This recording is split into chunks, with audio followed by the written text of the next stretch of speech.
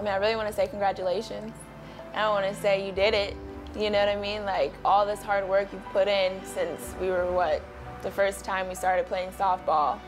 And while, you know, you worked hard for it, maybe you got All-American in college, maybe you got all these awards in college, but you got the award. You are now having your moment to get that same respect that Major League Baseball players get. You are now considered one of the big shots, and not just in softball, but in everybody's eyes.